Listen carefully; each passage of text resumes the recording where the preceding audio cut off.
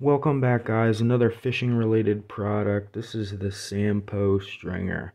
This is a classic. You used to see these a lot in the 90s and the 2000s. You'd walk into any bait shop down the shore on the eastern seaboard, and for sure they'd be selling a Sampo.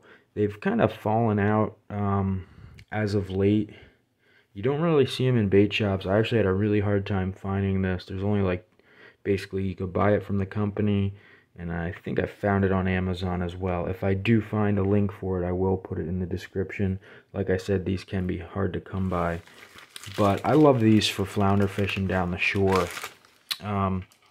You know, when you put a flounder on a stringer, you kind of have to reach into their mouth, and they have some, jagged teeth that can nick you up real bad, and often you have to kind of push through on the side jaw of the mouth and actually, penetrate the skin of the fish to be able to get them hooked on the stringer. And that's what these are really nice for.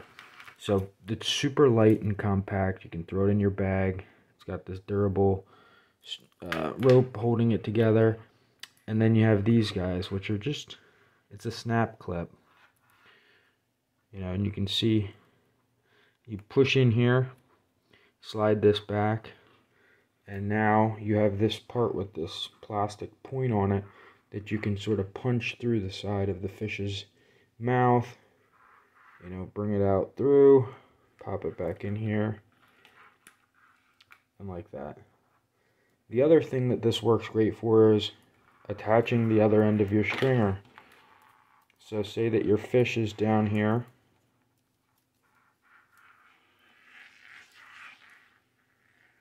So we'll go all the way to the other end. And there's this retaining cap.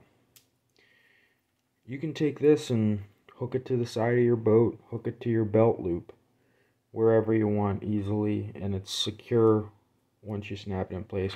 So I love these things. They're really hard to come by. Like I said, if I can find a link for it, I will put it in the description.